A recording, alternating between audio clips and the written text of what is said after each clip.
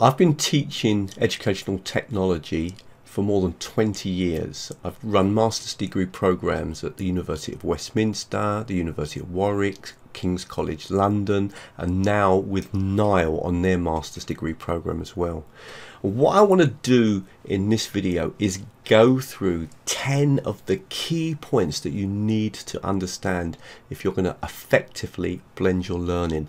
This will be particularly interesting for anyone on a master's degree program, but also for perhaps for directors of courses, heads of department, people that really want to understand the things that you need to really take into consideration if you're going to effectively blend your learning. For each idea, I'm going to really try my best to highlight exactly what I mean, even with examples, so you can clearly see the points I'm trying to make. Let's get started. I really hope you like the video, and as always, if you do, please like it. Please share it. Love to know your comments. Really be interested in your comments. And of course, join me on my YouTube channel. So one of the biggest mistakes that nearly everybody makes is that they obviously are teaching face-to-face, and then they're adding content for the students to access after the course, and they basically overwhelm the students by putting up way too much content, way too many links, way too many things for the students to actually do. So the course becomes actually counterproductive because it puts the students off. They're overwhelmed. They never even look at all that additional material. An online course or a blended course needs to be tightly integrated, and everything that you add into the course, you need to carefully think that through. How's that linked to the actual lesson? And is this necessary? Is it going to help my students? So the tendency is for a blended learning course not to be carefully crafted. Rather, people just put up links and links and links all the time, and there's way too much material. Now I've got an example of such a course here. If you look at this course, it's just masses and masses of links, masses of stuff to click on to read. There's no video, there's no images, there's no kind of clear indication on many of the links exactly what the content is. This just would overwhelm any student, and it would almost put them off learning this course straight from the start because there's just too much content to work through. And unfortunately, this is very common. I'm going to contrast it really quickly with the course that I worked on recently. So here's a unit of my course. It's got an introductory part. This is the pre-lecture activity that the students have to do. They get the readings here. It opens up as a window which they can go back to.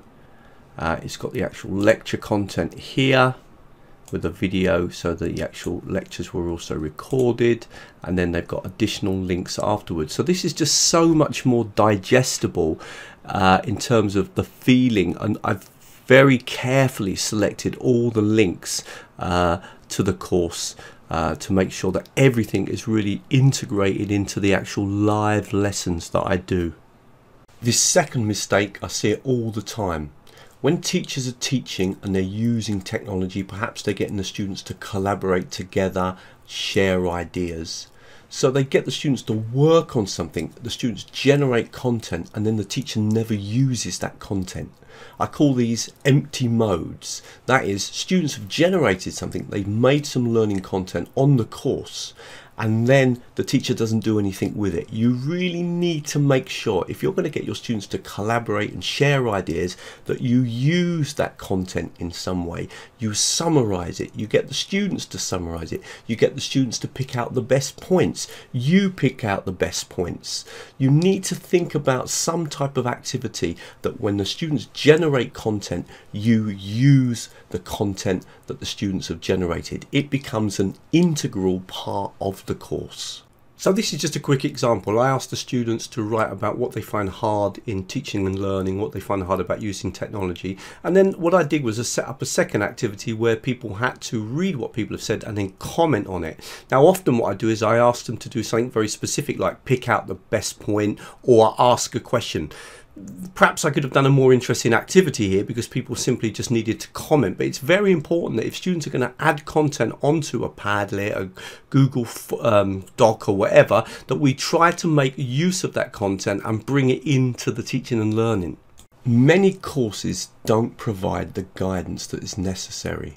When students do my own online courses, one of the things they comment is, Russell, you always provide loads of videos that make it super clear exactly what we want to do.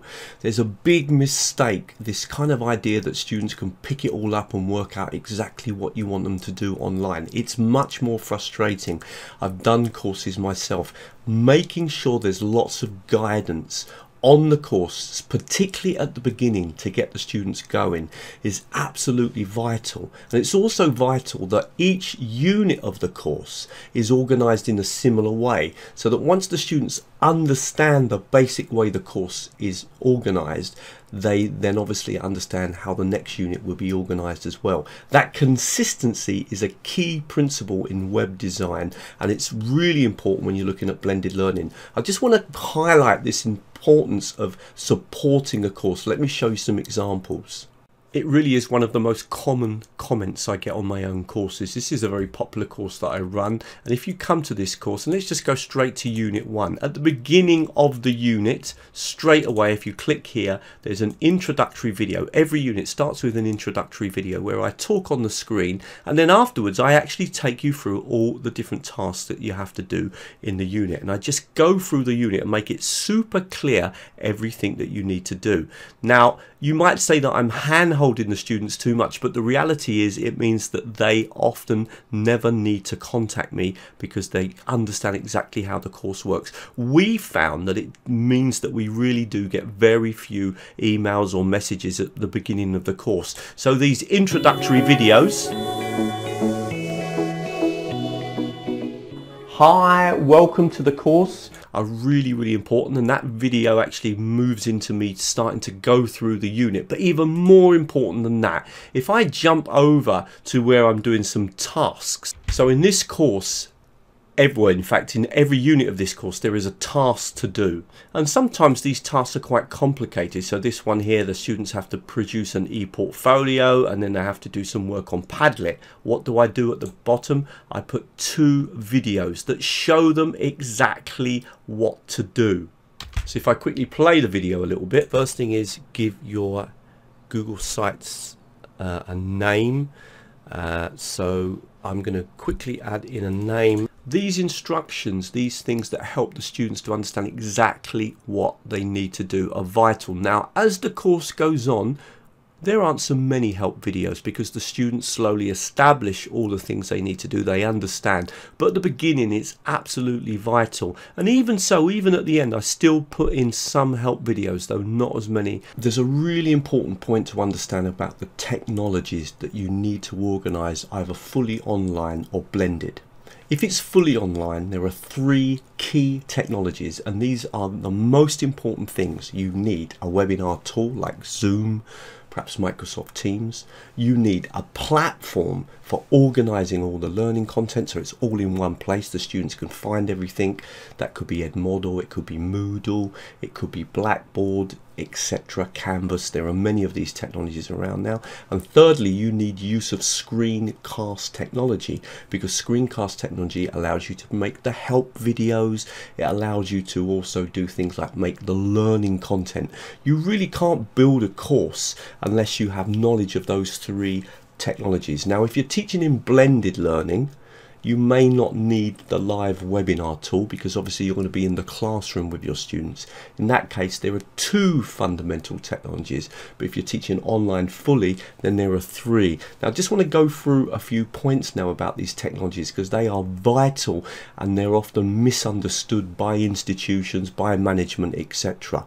Teachers often get confused about platforms. Platforms are virtual learning environments. They are specific places where all the content for the course is organized in one place. So on this course here, for example, all the posts are on the front page. If students want to have discussions or share content with me, or I want to share content, but also in this course here I can go to the folders, and I've got all the folders for the students, so week 1, week 2, week 3, etc. And also, for example, if I want my students to do a quiz or I want to set an assignment, I can do it from Edmodo. Okay, now If you want to learn about Edmodo, because it's a great free tool, there's a link on the screen now that you can click on and watch the video about using Edmodo. But there are many of these tools. For example, perhaps you want to work with Moodle, or perhaps you're working with Blackboard. So many of these tools, you just need one. You just need to know how to learn to use, or just to use it. And it's the way that you can organize your students. They've got one place, everything's there. Incidentally, if you want to learn more about Moodle, I'll also put a link on the screen now so you can learn more about Moodle as well. Now, the other super important thing is to learn to use screencast technology or screen capture technology, and this one's free. And I use it quite a lot. Let's just click on the button and just show you how it works. So this allows you to record videos, basically, so that you can record yourself talking over a PowerPoint slide, talking over a graph, talking over a picture, talking over a diagram, showing someone how to use a particular website, showing someone instructions, explaining the marking scheme, all the sorts of things that you might want to do on a course to give students the support that they need. So it's absolutely vital that we learn to use these technologies. Now, I've just opened up the technology here on the screen, and I'm just going to give you an example. So what I'm going to do is just click here and minimize the screen so that I can record myself talking over these PowerPoint slides. And what I'm going to do now is just move this into place so I can reset it. Once I've opened up, it's like a little app. It's free. You just, as you saw me do, you just click on the button. Now, what I can do is I can record myself going through this PowerPoint presentation. So this could be easily something that I wanted to put online. So just to quickly show you how that works, I'm going to click here. Good morning, ladies and gentlemen, and we're just going to do webinar number 4 today. So I'm going to click on pause, jump to the next screen, carry on now. Yeah. Just really glad to know that no one's yet hasn't asked me about the assignment, which is really good. What I want to do today is talk about what you have learned on the course, what has it got you thinking about, and what would you still like to learn. So I can see I can record myself. Now if I click on stop here and I just click on done, incredibly that video is now ready. I could upload that into my Edmodo course, or I could put it onto my YouTube channel, I could put it up in my Google Drive. I just click here. Good morning, ladies and gentlemen, and we're just going to do webinar number 4 today. Just really glad to know that no one's yet hasn't asked me about the assignment, which is really good. What I want to do today is talk about, so I could have recorded myself talking over a picture, talking over a website, explaining to the student how to use the YouTube channel, how to study with Quizlet, etc. This technology is absolutely essential. So along with working with a platform, you really do need to learn to use this technology, particularly for online courses. Not quite so much for blended, but it's still really important. You can even use this for giving feedback to students, which is something I do. Now I'm going to put a link on the screen to a really popular video about using Screencast-O-Matic in case you want to learn more about this technology. So as I've said, there are 3 key technologies. Learn to use a platform, Edmodo, Moodle, Blackboard, etc., Canvas. Learn to use screencast technology, really useful. You can make videos, great for feedback, for assessment, for student guides, for learning content, for talking over PowerPoint slides, etc. And of course, the other tool that you need if you're teaching fully online is a webinar tool like Zoom. Now, if you want to learn more about Zoom, I've got a video that's very popular. I'll put it on the screen now. You can click on it and watch that, how to use Zoom. Just a super quick break from the video.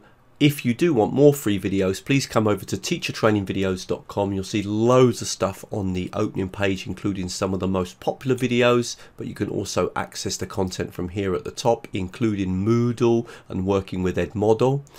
If you're interested in the course that I mentioned, I'll put a link on the screen now, but also you can come here and click on this link and it will take you through to give you the information about the course. And finally, please sign up to the newsletter. I keep you updated with all the latest videos, the webinars, the blogs, and of course any online courses that I run. And at the moment there's a little promotion. If you sign up, there's a 12-part free video course on using technology. Right, let's get back to the video. The pedagogy comes first. You have a philosophy about how you want to teach, you want to do certain things with your students, you understand that's going to help them. Perhaps in my case, for example, it's language learning, and therefore you look for the technologies that are going to help to support the pedagogy you've got. Those technologies might stretch it even more. So for example, if you want to get your students speaking more, technologies can encourage students to do recordings, etc., of themselves speaking.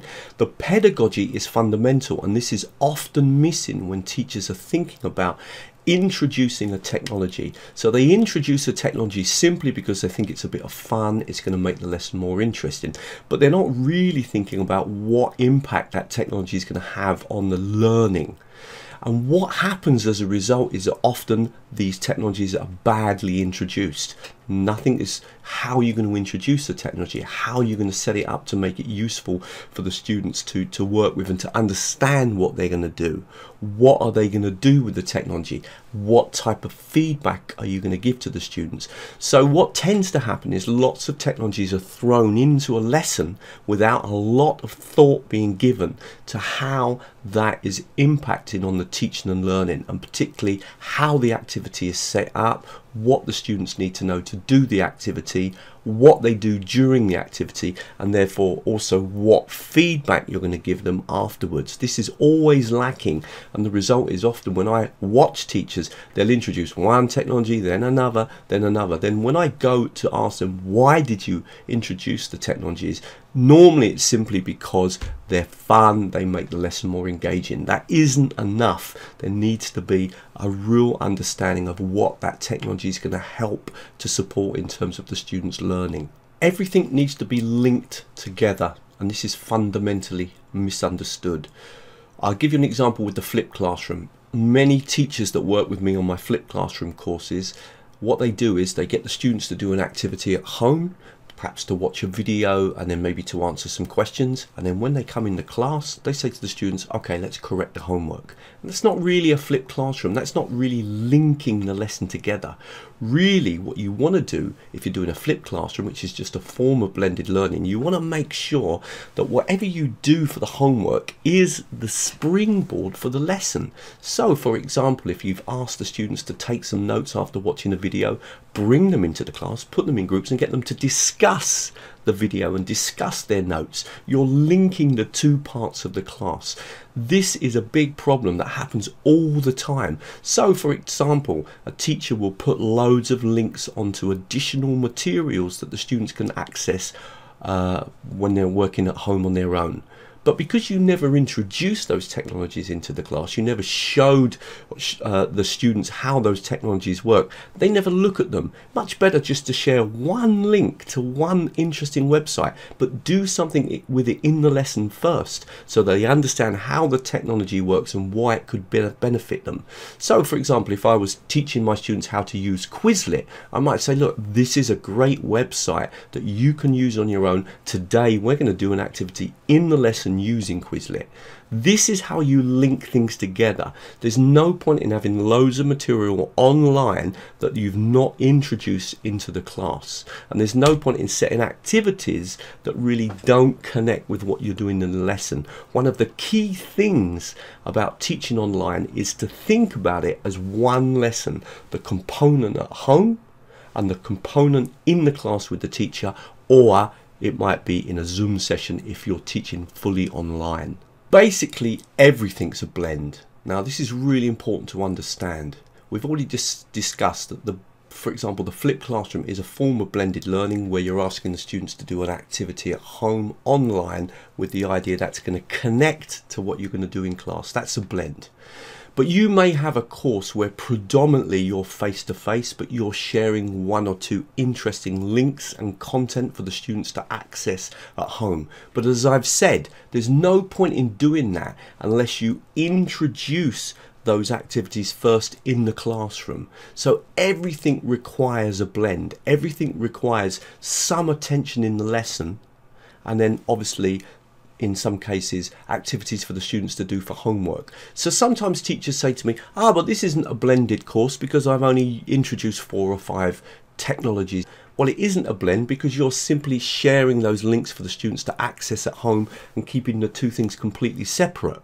But if you did, for example, introduce the technology into the lesson and say to the students, look, this link could be interesting for you to work with on at home. Yes, it is a blend because you're now connecting the technologies that you're suggesting to the actual lesson. So for me, everything is a blend. As soon as you're introducing some technologies into your teaching and learning, you're blending your learning. What are you taking out of the lesson? If you decide to introduce a technology into a lesson, let's say you play a Kahoot or a Socrative or that type of activity, what are you taking out of that class to introduce that technology? And what you're taking out, is that better than what you're actually introducing? You've got to make sure that when you use technologies, they add real value to the lesson. And we've got to think really careful, not just about what we're bringing into the lesson, but also what we're taking out of the class. It's a really, really important point, particularly in the classroom, because in the classroom you've got people live, you've got discussions, you've got groups, they can work together. And you've really got to ask yourself, when you're using this technology, is it really contributing to the overall impact of the lesson? And it's a very dangerous thing sometimes, because often we take things out of the class to bring in technologies that actually in many ways were more effective.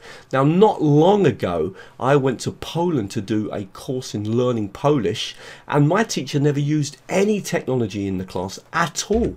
They did for the homework. It was a blended learning course, but it was very much in the class about group work, pair work, working together. And I really didn't see the need for any technology, because we already had the students working together, doing group work, doing pair work, standing up, moving around. There's no need. So you've got to be really careful. There's no point in having a top-down policy. We've got to introduce more technology into our teaching and learning if the result is that actually the lessons aren't more effective, or in fact the opposite, they're actually worse. Really hoped you liked that video. Please come over to teachertrainingvideos.com. Loads more free content, and you can see all of my courses on the opening page. Don't forget to sign up to the newsletter. That way you get updated with all the latest blog posts, the webinars, the latest videos and the courses. Of course, you can subscribe to my YouTube channel. Don't forget to click on the bell. That way you'll get all the updates. And finally, if you do want to contact me, perhaps about doing a conference or doing some training with your organization, you can contact me from the website. Thank you very much. Really hope you found that video useful. And on the screen now, I've added some other videos that if you're a teacher, you might find very interesting about using technology in teaching.